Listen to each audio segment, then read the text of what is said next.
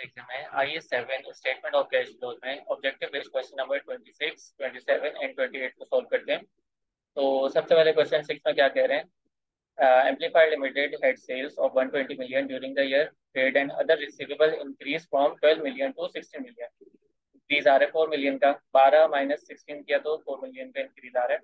What amount of cash was received from customer during the year.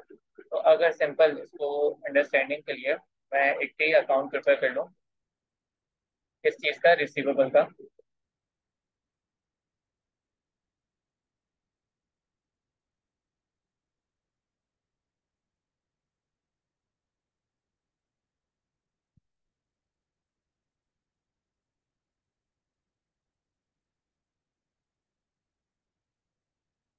तो receivable में normally क्या क्या आ रहा होता है? ओपनिंग बैलेंस आ रहा होता है, क्लोजिंग बैलेंस आ रहा होता है। ठीक है, रिसीवेबल डेबिट और सेल्स क्रेडिट, यहाँ पे सेल्स आ रही होती हैं, और cash debit receivable credit, normally ये चार चीजें इसमें रिसीवेबल के अकाउंट में आ रही होती हैं। Cash debit receivable credit. अब देखते हैं क्वेश्चन में क्या क्या गिवन है। Amplifier limited had sales 120 million, sales नहीं है 120 मिलियन की। Trade and other receivable increase from 12 million to 16 million, मतलब ओपनिंग अगर 12 मिलियन थी तो वो इंक्रीज होके 16 मिलियन पे चली गई। फिर उसके बाद what amount of cash was received from customer during the year. Cash यहाँ से बैलेंसिंग अमाउंट जो है वो कैश के फाइंड कर लेते हैं। सिंपल 116 जो है हमारे पास कैश की अमाउंट आ गई है। तो 116 मिलियन ऑप्शन बी इसमें हमारे पास करेक्ट हो जाएगा। नेक्स्ट क्वेश्चन को देखते हैं। क्वेश्चन नंबर 27 है। कॉस्ट ऑफ सेल्स फॉर क्या textile limited during the year was ₹100 million. Opening inventory दी गई 20 मिलियन की, क्लोजिंग इन्वेंट्री दी गई 28 मिलियन की। ओपनिंग ट्रेड पेबल दिए में 5 मिलियन के, क्लोजिंग ट्रेड पेबल दिए में 9 मिलियन के, और कैश के अमाउंट रिक्वायर्ड है कितनी पे किया हमने। तो इसमें दो टी अकाउंट बना लेते हैं। एक पहले प्रिपेयर कर लेते हैं इन्वेंट्री का टी अकाउंट, और सिमिलरली एक फिर हम ट्रेड पेबल का टी अकाउंट प्रिपेयर कर लेते हैं।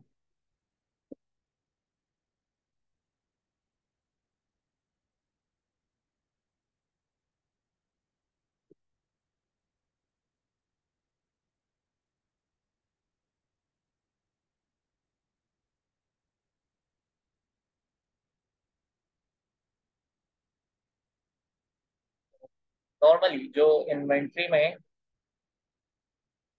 नॉर्मल इन्वेंट्री में ओपनिंग बैलेंस आ रहा होता है, क्लोजिंग बैलेंस आ रहा होता है, फिर कॉस्ट ऑफ सेल्स डेबिट और inventory credit. Cost of sales यहाँ पे आ जाती है, और अगर हमने और इन्वेंट्री परचेज किया है तो परचेजेस लिख देता हूँ यहाँ पे, परचेजेस डेबिट और पेएबल क्रेडिट यहाँ पे आ जाएगा,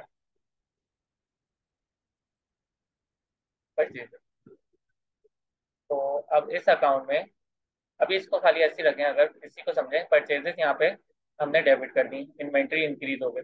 अब ट्रेड पेएबल को अगर अंडरस्टैंड करें तो ओपनिंग बैलेंस यहाँ पे आ जाएगा क्रेडिट साइड पे, क्लोजिंग बैलेंस जो है वो डेबिट साइड पे आ जाएगा।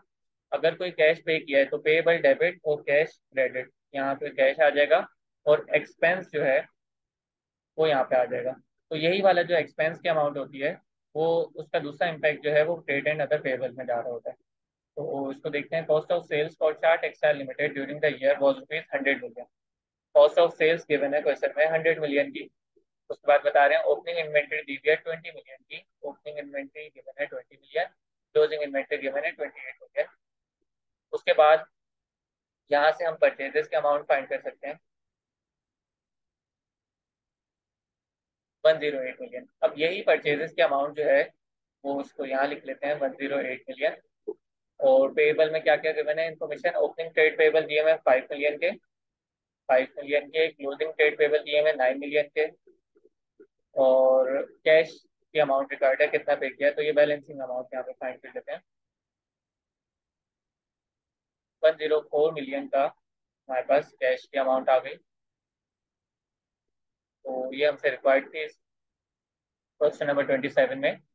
104 मिलियन, ऑप्शन बी इसमें करेक्ट हो जाएगा। नेक्स्ट क्वेश्चन है। Zaman limited extracted general ledger from which it shows salaries and wages expense 50 million का। तो एक्सपेंस कितना आ रहा है 50 मिलियन का। It shows it's cash flow statement reported cash paid to employees 42 million, opening balance दिया हुआ है 3.6 मिलियन का क्लोजिंग बैलेंस रिक्वायर्ड है। तो अगर मैं यही अकाउंट यहाँ पे कॉपी कर लेते हैं।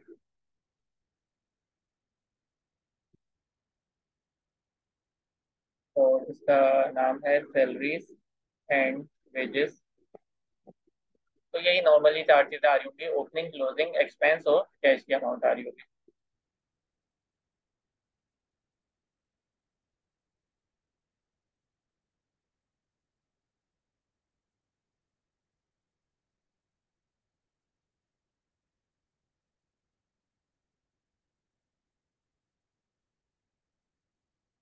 देखते हैं क्या क्या गिवन है।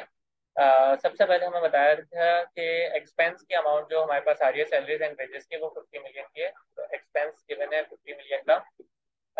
Cash flow statement reported cash paid to employees 42 million. Cash paid की गिवन है amount 42 million. The opening balance of accrued salaries and wages 3.6 million. Opening balance भी गिवन है 3.6 मिलियन का। अगर इसको पॉइंट्स में देखें तो ये 3.6 ऐसा हो रहा है। और अब बैलेंसिंग अमाउंट जो है हमारे पास कैरी डाउन मतलब क्लोजिंग आ जाएगा। तो वो कितना है, तो इन सबको अगर बैलेंस करते हैं तो 12 मिलियन का जो है हमारे पास क्लोजिंग बैलेंस आ रहा है। और इसको पॉइंट में देखें तो कंट्रोल एच पे करेंगे तो ये जादू हो जाएगा। जादू मतलब कि 11.60 पॉइंट्स में आ जाएगी अमाउंट। तो ऑप्शन ए इसमें करेक्ट हो जाएगा 28 का। तो आई होप ये तीनों क्वेश्चन अंडरस्टैंड हो गए होंगे। नेक्स्ट क्वेश्चन को देखते हैं अब।